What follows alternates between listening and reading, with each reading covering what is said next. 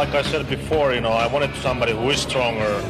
And you asked me, how do I beat a strong man? Of course, I beat him by being stronger. And I told last time also that, the fighters, how I've been fighting before, was not, in my class, and I wanted somebody better. And I guess, like they say, my prayer's been answered, and I'm gonna... Well, I think the only time he's gonna go on the ground is when I knock him down. I fight the same way that Finland was fighting against Russia in the Winter War. There was 41 Russians against one Finnish guy, and we beat them. So, yes, yeah, the Winter War in 41. So I don't care what he punches me, what he kicks me, because I think I'm the toughest man in the division.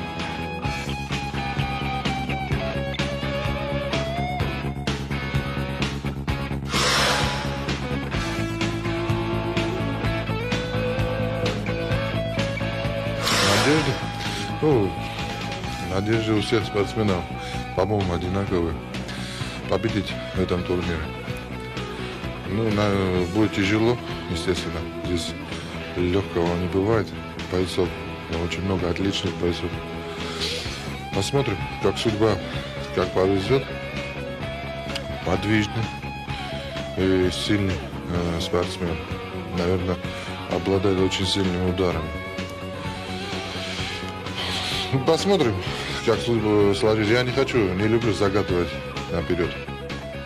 Да, он будет бороться с перчатками и имеет право по правилам бить по лицу. Естественно, если я не надеваю перчатки, поэтому я не буду иметь права бить по лицу. Это естественно, потому что если голыми руками, то нужно будет обоим. Или если следовать правилам, то он будет иметь право бить по лицу, а я нет. Я буду ограничен немножко.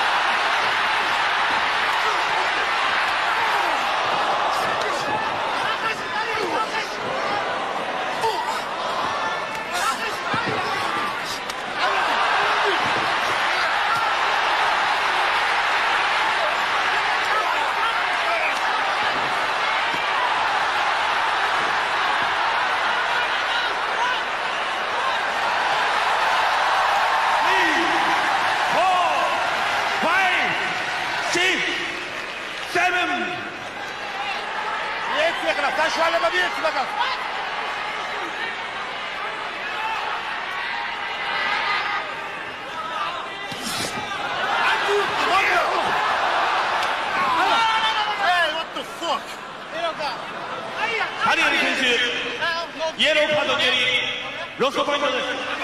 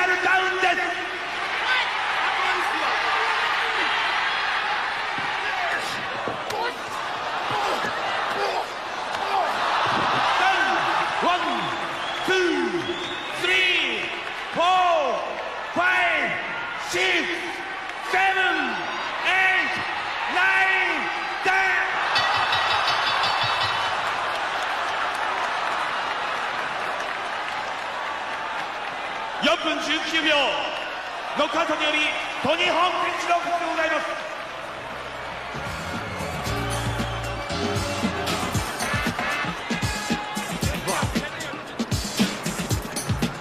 勝ちましたトニー・ホーク選手はトーナメント3回戦への進出が決定いたしました。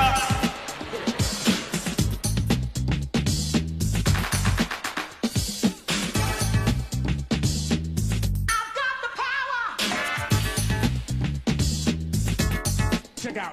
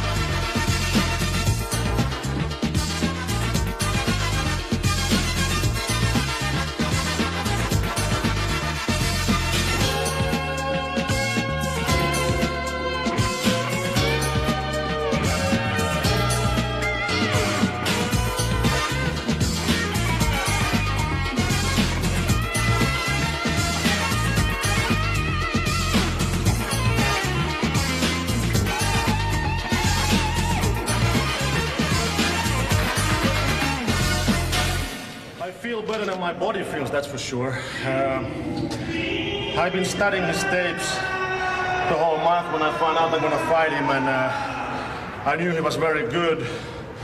And actually everything went according to my plan, but it was very painful for me. My whole plan was to let him hit me and kick me as much as he wants until he gets tired, because everybody's their weakest when they think they're their strongest. だから気分はやっぱり嬉しいけど、 Need some ice. でもやっぱりその足で切られたりするとそれは痛いです。 Знаете, я тоже так думаю. Но дело в том, что я допустил тактическую ошибку. Мне он показался усталым и выведенным из строя. Понимаю, и потерял осторожность. И вследствие этого бдительность. Получил удар, и оказался он